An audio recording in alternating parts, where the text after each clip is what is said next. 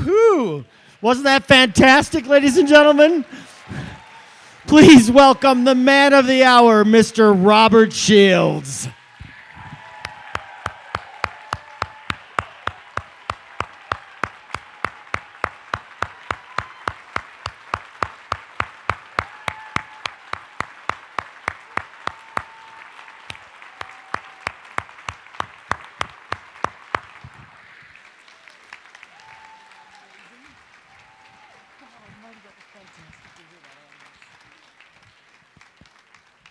Come on over. They're going to bring some chairs over. Come on over. And please welcome the extraordinary filmmakers, Mark and Christine Bond. And dude, come on out. They're bringing the, they're going to bring the chairs out for you. Now, while you're standing and dealing with your emotions for a bit, I'll let you catch your breath, because as an anniversary gift to Paul Lennon, who ended up on the cutting room floor, guys, if you'll just dim the lights a little bit, let's run that clip on Paul Lennon. This was shot in Sedona at their home on Sandstone, and they had a few of nature's glitches. Paul Lennon, and I am what I like to think of as a good friend of Robert Shields, and we love to have breakfast together, and we sit there and lie to each other about our great accomplishments. One morning at our breakfast, I asked Robert, I said, have you and Marie ever thought about getting back together? They had both remarried. Hold on, what's a what? Oh, that's a raven. Yeah, they're circling. Those are buzzards. They're circling us. Apparently, we're not moving quick enough. They say that old white-haired guy is just sitting still. He must be dead. That sounds like the outtakes. Okay, sorry about that. And the little interesting things of shooting outside. I think they're gone. Yeah, it's really quiet out here. I tell you, roll. Jeez. Because the corporate engagements are now non-existent for performers. Okay, hold us up for a second. Helicopters. Helicopters. Oh no, it's a biplane. Oh, another one. We're rolling again. Look over here. Okay, with that, a lot of times when Robert and I meet somewhere, I always save a joke for him. Yeah, I have them right here about mines. Wow.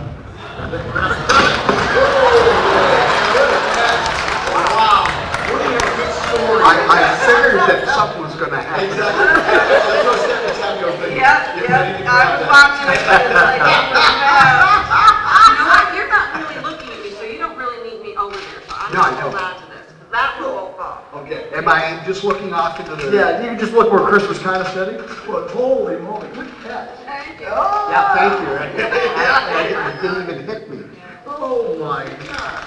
My Lord. Oh, wow. Got it?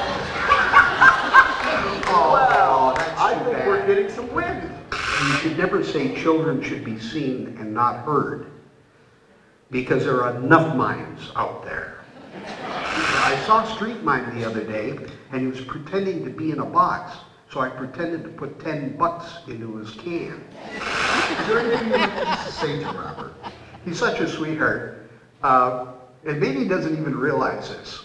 Actually, I've never paid for a piece of Robert's artwork because he's so giving. He will show up and just say, here's something I made for you. And so all over the house we have Robert Shields artwork, and have never paid a dime for it, you know. And when he hears me say that, he'll probably go, oh my gosh, I goofed again, you know.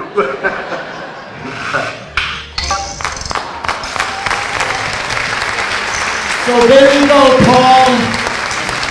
From cutting room floor to world premiere, Paul Lennon, ladies and gentlemen, happy anniversary. Come on in, guys. Let's start this Q&A. Robert Shields, Christine Bond, Mark Bond, and Dude. We're gonna have a few questions now, and then we're gonna pull in Tony Orlando on the Zoom. So I'm gonna come down there with the microphone. If you got a question, raise your hand. But I have a question. I just really thank you all for coming. I really want to thank you, sweet Sedona people, Clark, Jerome,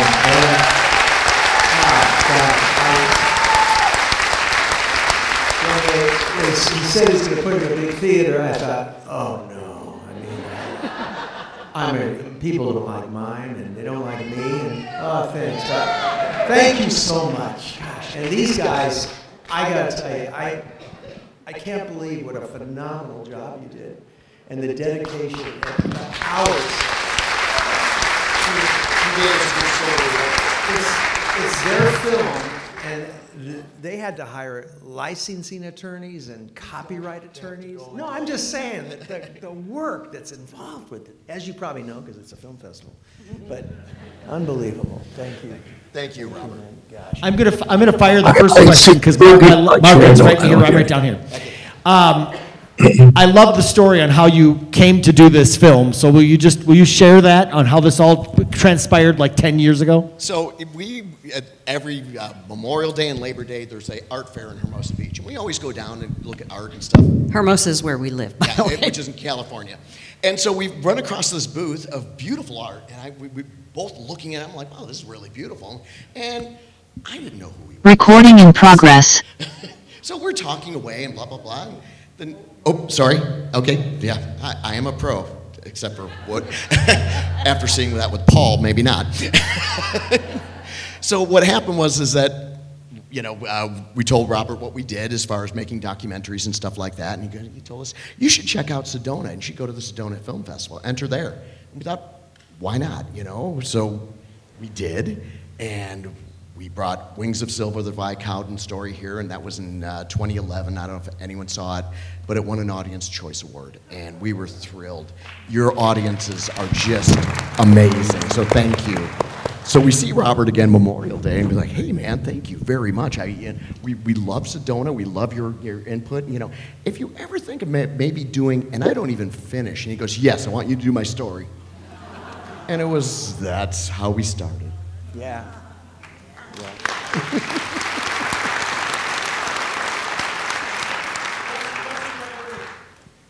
Robert, I have a question for you. It's kind of personal.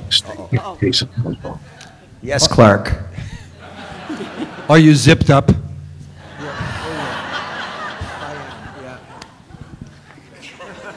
Oh, no answer, huh?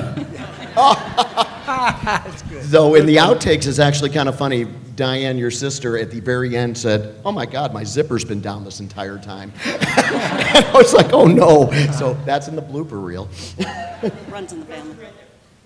So Robert, you signed my book in 1972. Oh my God. And you said to Joanne, have a good life. Will you sign it again today? Sure. Oh my God, I love that's to. amazing. Yeah, those are selling on eBay for like $75 now. Yes, and I saw you in Union Square in the 1970s when I used to have lunch there and just absolutely loved you then. Thank you so much for making this film. Thank you so much. Thank you.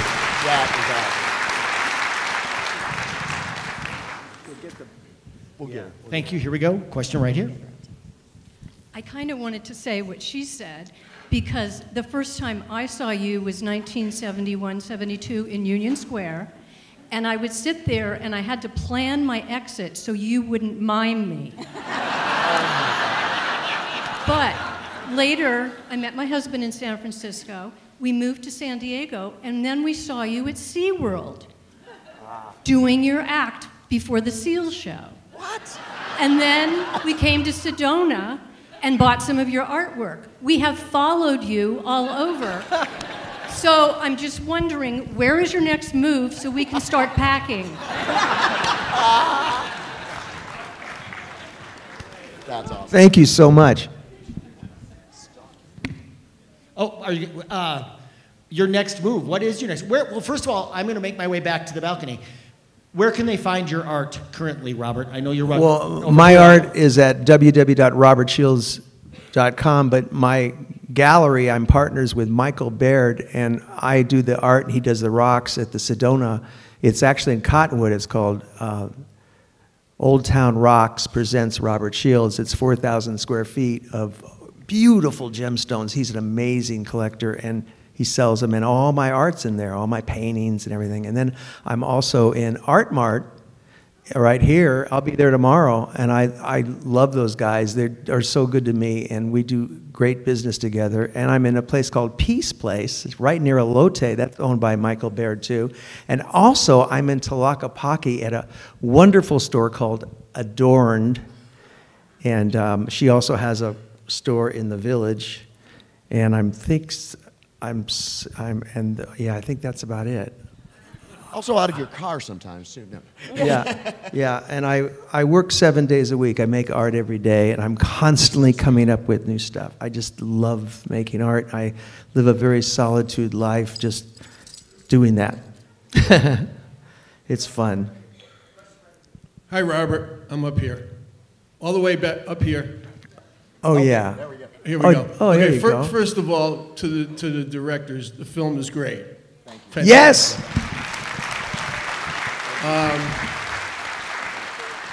Robert, I've since a little kid, I was a huge fan of the late great Jerry Lewis. Yes.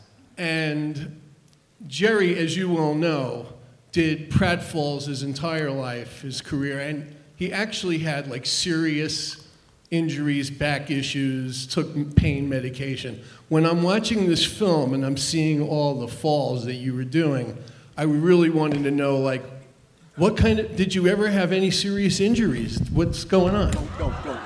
Yeah. Obviously not. It's all there, baby. Unbelievable. Yeah. I play on an over 65 baseball team in Scottsdale that needs a catcher. Can you?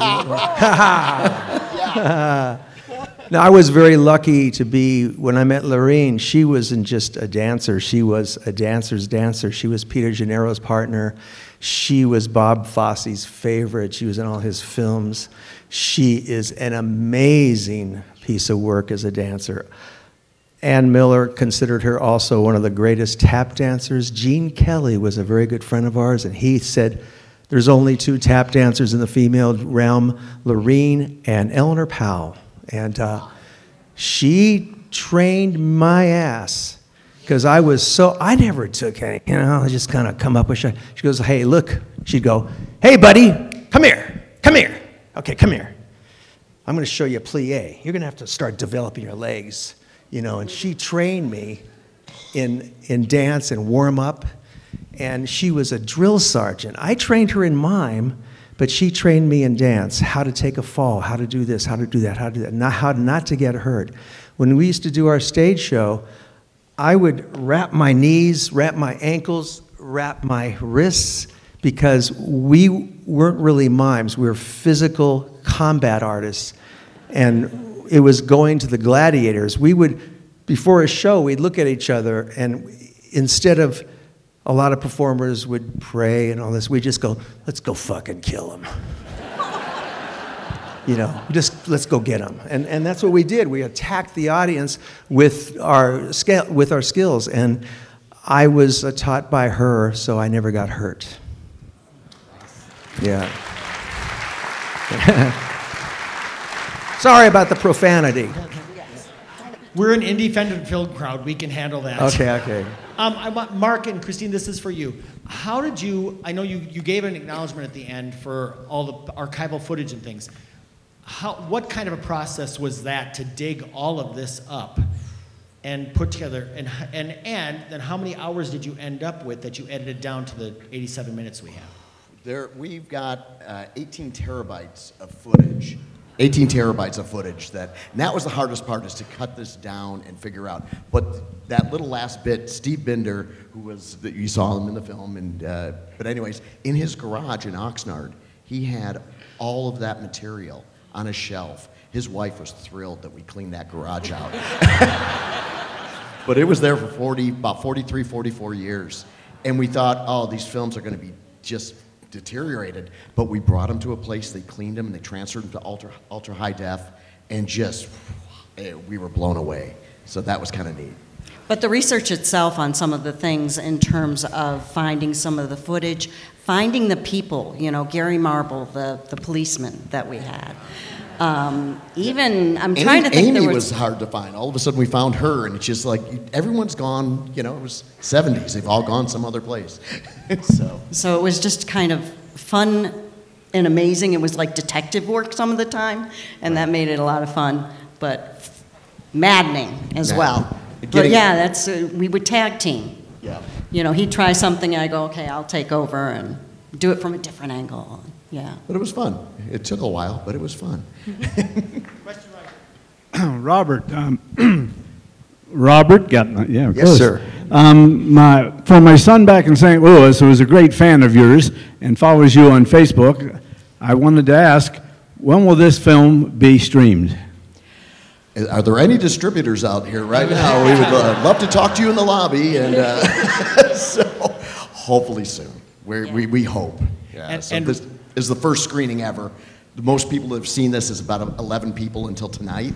So thank you. Thank you. And I want to say, I'm quite proud of my role in this because I forced them to finish the film for this film festival. We've been talking for 10 years practically about this. And I said, when are you ever going to have this film done? When are you going to have this film? And he sent me a rough cut, wasn't it? Yep. In fall? But it was, I got it to you on Halloween. Yeah. So it was November 1st because that was your deadline. And I'm like, this isn't done, but it's close. And Pat's go, keep going. Keep going.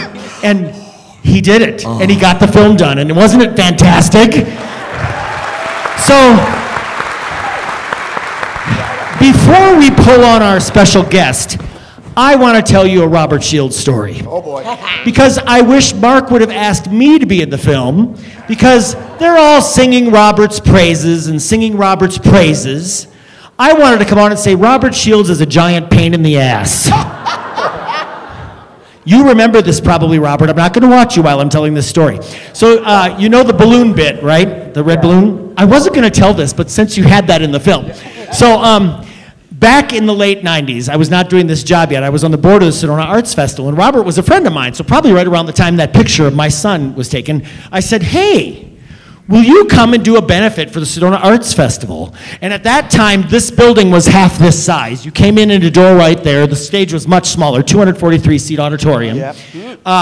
We had our big donors. We sold tickets and stuff, and sold out a Sunday afternoon performance of Robert Shields. What the audience didn't know is he was going to surprise us. Lorene was still alive, so we were surprising them with Yarnell joining him. I was the only one in on the bit. So we're rehearsing on a Saturday. Now, I'm much better at this now that I've been doing the film festival. I did not know how to do an event. I did not know what a performer needed. I didn't know what a tech writer was. So I didn't know there were special needs these people have. Especially when they're a mime and they're kind of special needs anyway, but... So we're rehearsing. It's Saturday afternoon at 4 o'clock. The show is Sunday at 1 o'clock in the theater. Yarnell is backstage with me. He's shouting orders to the people, telling them about this light, that light, the sound, this kind of thing. And I had never seen anybody do that and all this kind of stuff. And I'm watching him, and I'm like freaking out. Lorene could see my face, and she goes, yeah, Pat, he's a giant pain in the ass, which is why we're not married anymore, but I love him so much. And wait until you see the show he does for you tomorrow. You're going to be blown away. You just got to put up with this shit until you get to that point. So I really wasn't quite sure what she was talking about.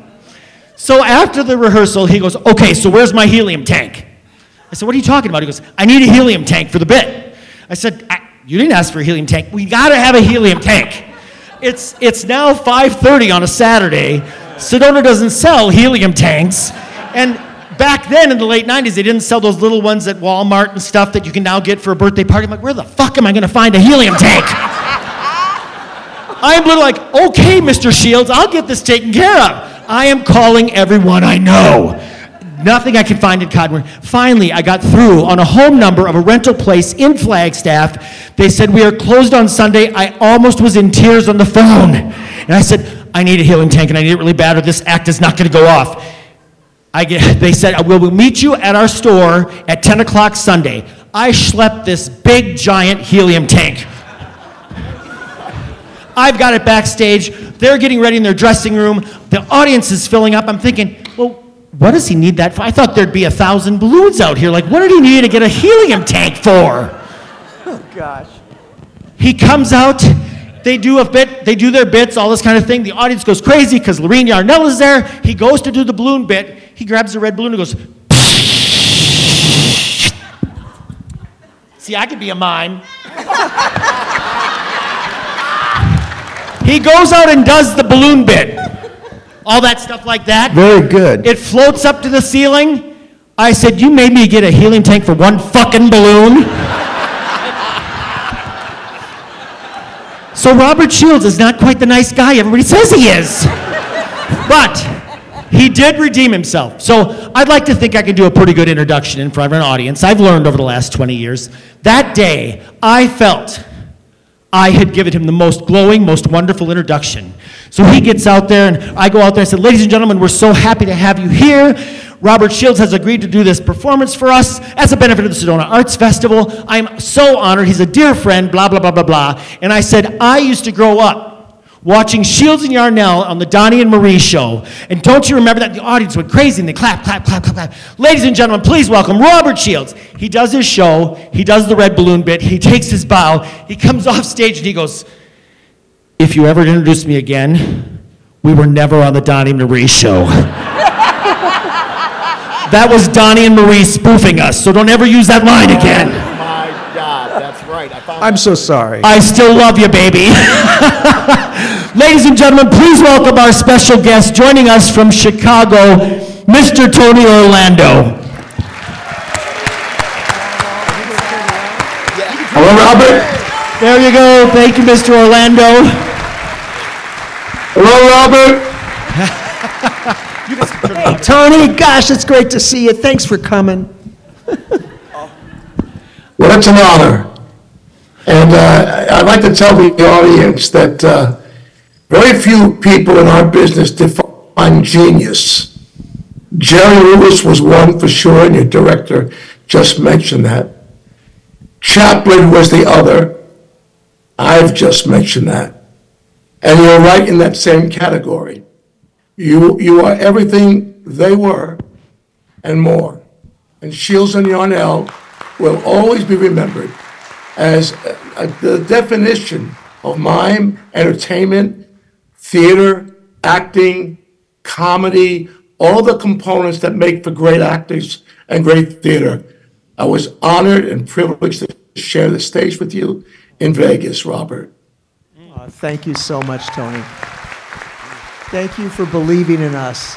Thank you for taking a chance on us. I mean, you walked a tightrope for us, and if you fell out, it would have been a horrible disaster. And thank God we pulled through. But my God, you gave us an opportunity that opened the door for many, many years of love. It was easy. It was easy. And you know, Robert, I don't know if you and the audience, I've never shared this story in all these years. I'm enjoying my 64th year in show business. Wow. I would have been happy with 68 days. You look great. But the truth is, Robert, thank you. The truth is, I got a tape from a guy named Richard Broder. Dick Broder was our manager. And the tape was of two people outdoors. I think it was in some park somewhere in San Francisco. And you were doing mime. And I was blown away. Now, everybody in the audience, imagine this. Tony Orlando and Dawn in 1973, 74, 75 had a very big television show. 36 million people watched every week. Of course, there was no cable. There was just 3 networks. And we were very hot at that time. We hit records. So I'm trying to set the table that we're working at the Riviera Hotel. And I see this tape of Shields and Yarnell. And I say to Dick Broder, I would like to share the stage with them and have them open for us at the Riviera Hotel. So Dick said, well, how do we go about that? I said, let me go to Ed Torres at the hotel and play him this tape and convince him that this would be the best, newest, most creative act in all of Vegas. So I walk into his office with your tape, and I play it for him. And he does this to me.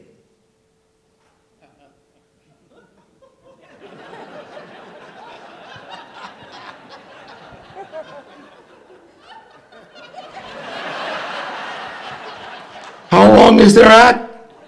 I said, well, they'll do about 20 minutes, 25 minutes. So they don't speak for 20 minutes and 25 minutes? No. So you want to bring an act into Las Vegas, have an act come on stage, doesn't sing and doesn't speak for 20 minutes before you come on. I said, yes. He said, well, tell you what, you pay him. I said, me pay him?